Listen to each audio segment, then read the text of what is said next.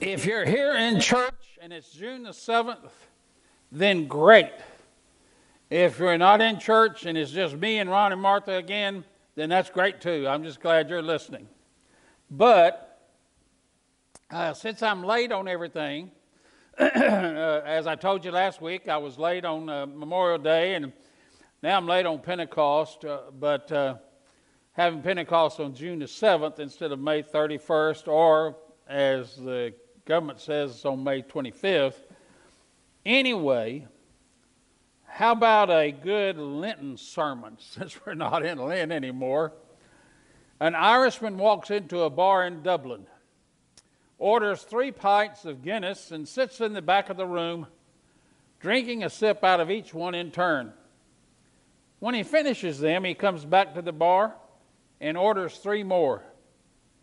The bartender asks him, "You know, a pint goes flat after I draw it. Wouldn't you rather I draw fresh pints for you one at a time?" And the fellow replies, "Well, you see, I have 2 brothers. One is now in America and the other in Australia. And when we all left home, we promised we'd drink this way to remember the days when we drank together." The bartender admits that this is a nice custom, and he leaves it there. So the fellow becomes a regular in the bar and always drinks the same way. Orders 3 pints, drinks them in turn. And then one day, he comes in and he orders 2 pints. All the regulars notice and kind of fall silent, speculating about what might have happened to one of the absent brothers. When the fellow goes back to the bar for a second round, the bartender says, "I don't want to intrude on your grief, but I wanted to offer my condolences on your great loss." The fellow looks confused for a moment, and then a light dawns in his eye, and he laughs, and he says, "Oh, no, everybody's fine. You see, it's just that I've given up beer for Lent." Now, you can feel free to laugh all you want to. Man, a good Lenten joke on about, 2 or 3 weeks, 4 weeks too late. Today we're going to be talking about Pentecost. Right now, let's go to the Lord in prayer. Almighty God, Father of our Lord Jesus, we glorify you today for the gift and power of your Holy Spirit. And we praise you for the spectacular outpouring of your Spirit at the first Pentecost, and for the launching of your Son's church in power, miraculous unity. We thank you, righteous God, for your Spirit's might in convicting us of sin again and again. And when we become smug and self-righteous, lazy and callous, holier than thou, we praise you for your skill, for your Spirit's skill in reminding us that all of these things don't work in your kingdom.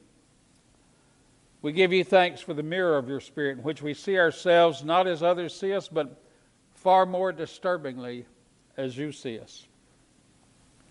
We glorify you, God, for your Spirit's ministry of comfort.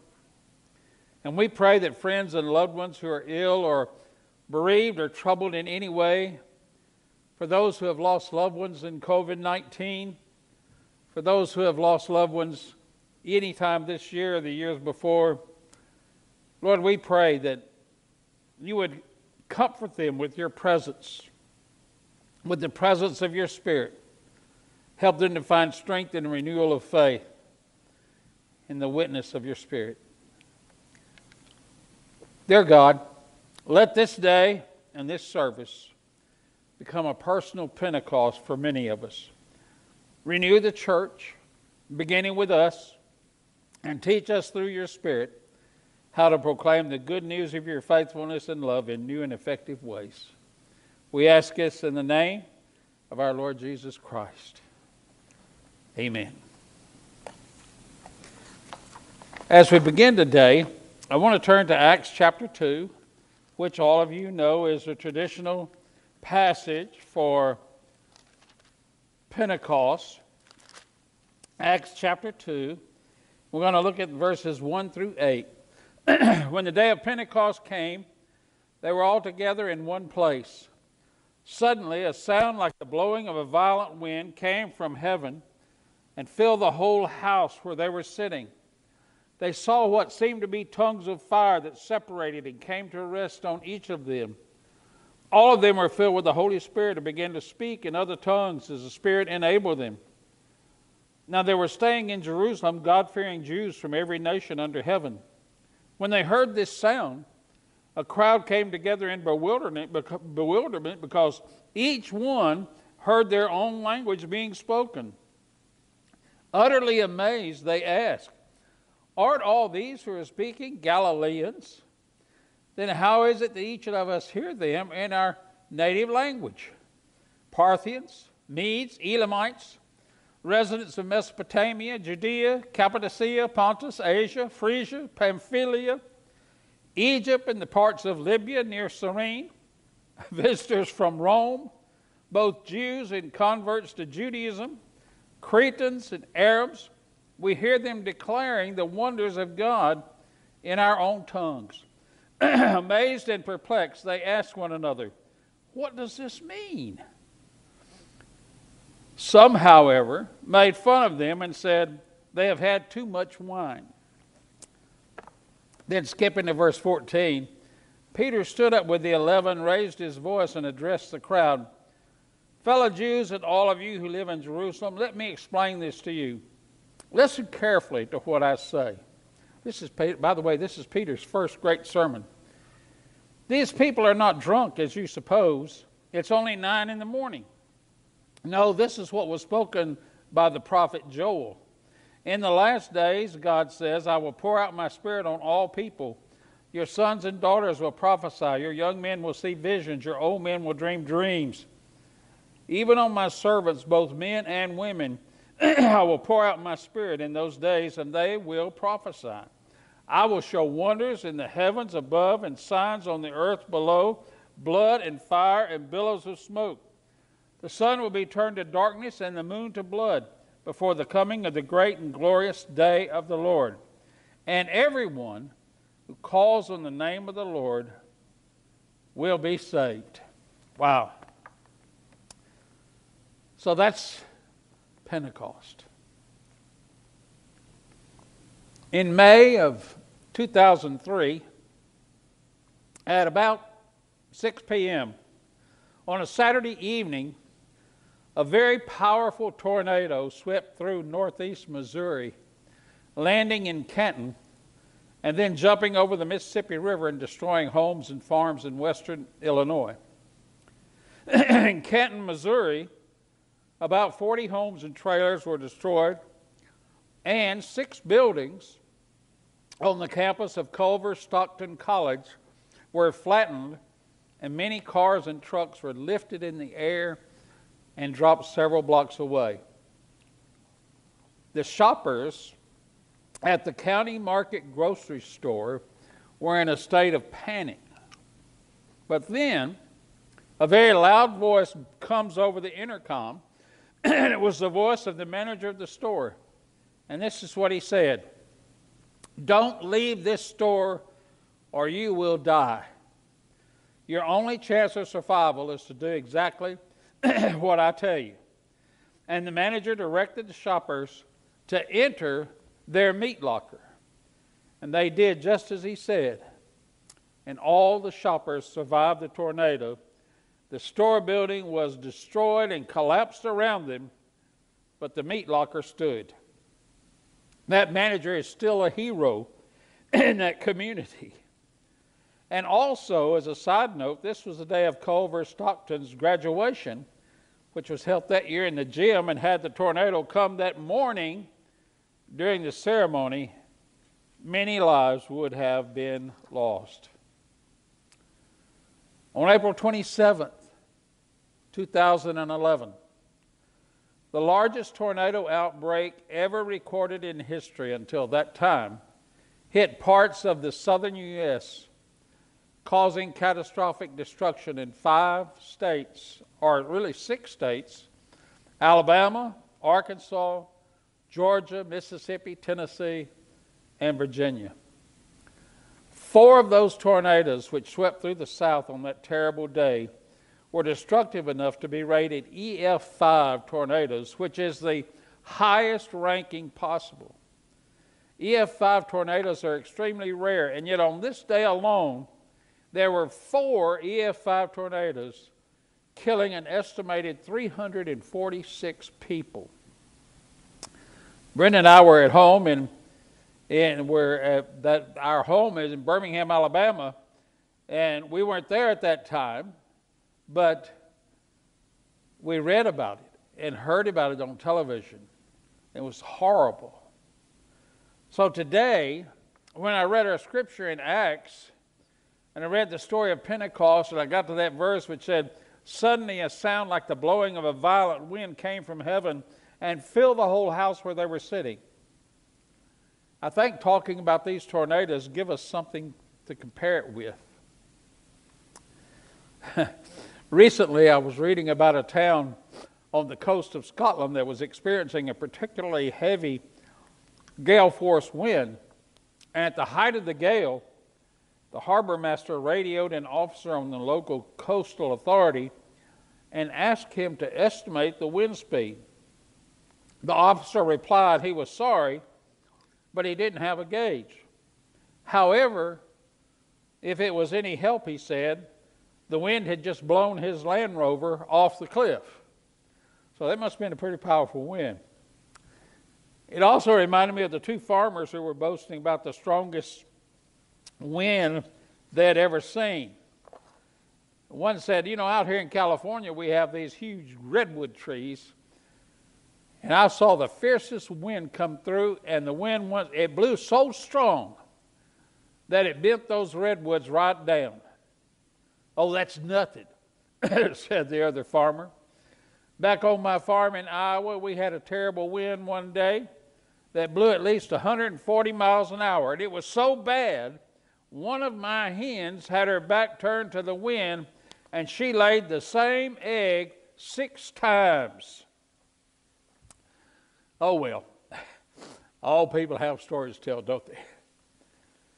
Biblical scholars have written that the wind that came down on the day of Pentecost was likely the most significant wind that has ever blown. Of course, scholars of the Bible are not exactly weather historians, and throughout history there have been some mighty large gale force winds and tsunamis that have swept across our world. However, did you know the translation of the word wind in both our Greek and Hebrew scriptures is also the word for spirit?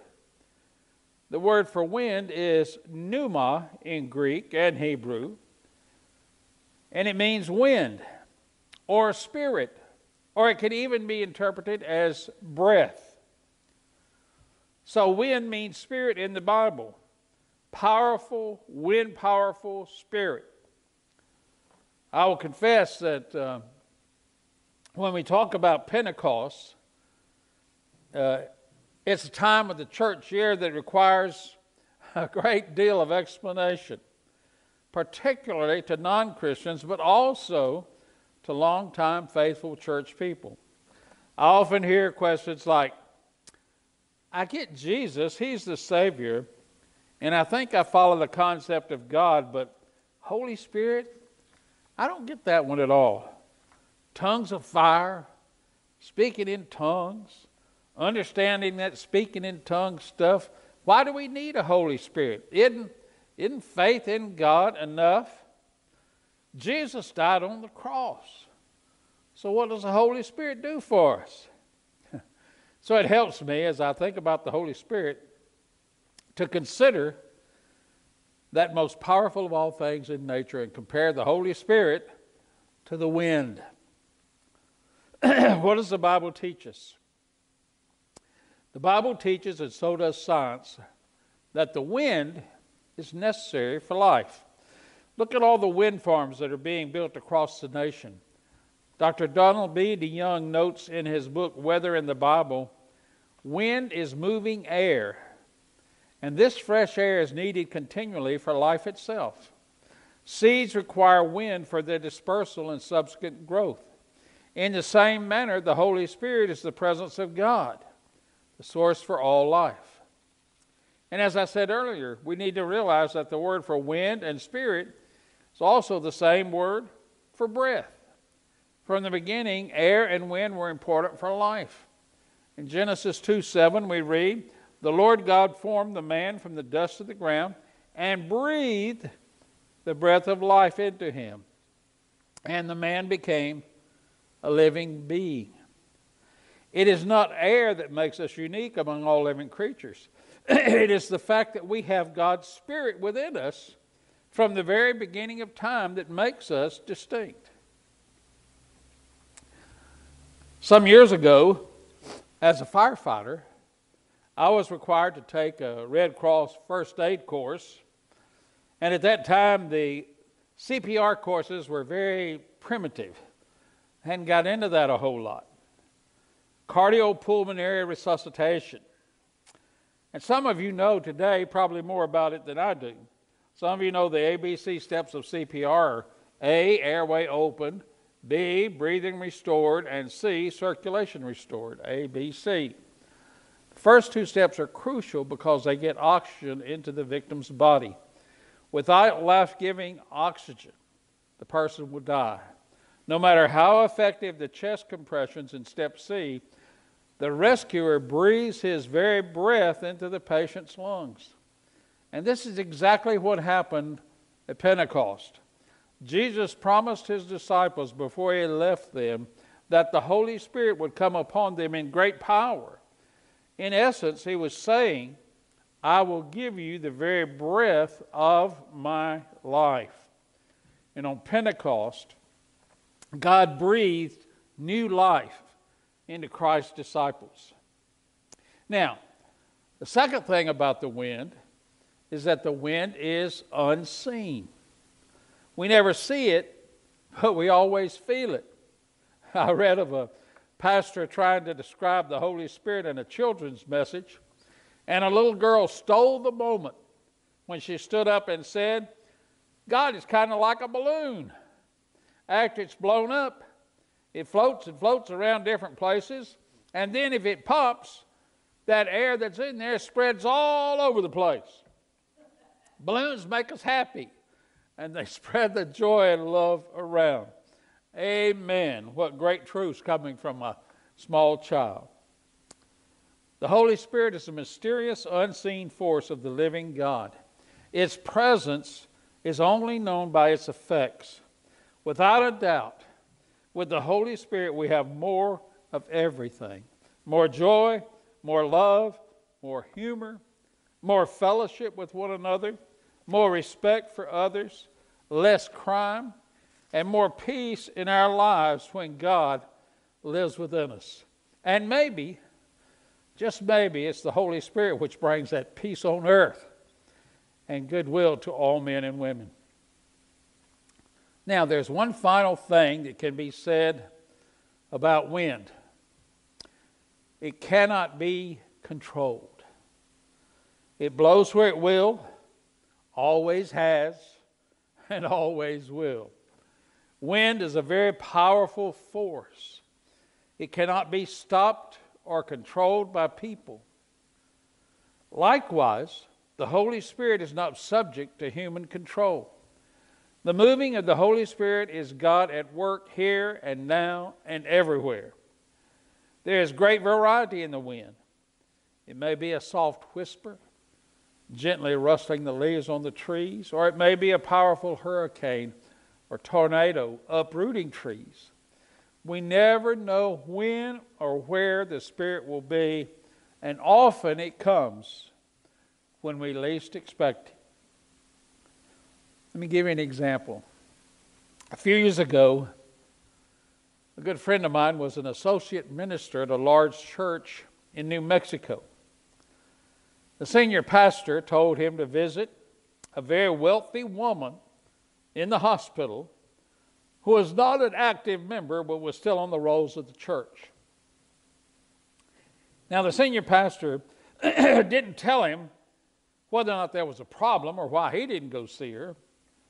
And then my friend found out later that she was bitterly angry at the senior pastor, and that the senior pastor couldn't stand the woman because they'd had a fight years ago, and neither one of them had ever spoke to the other since.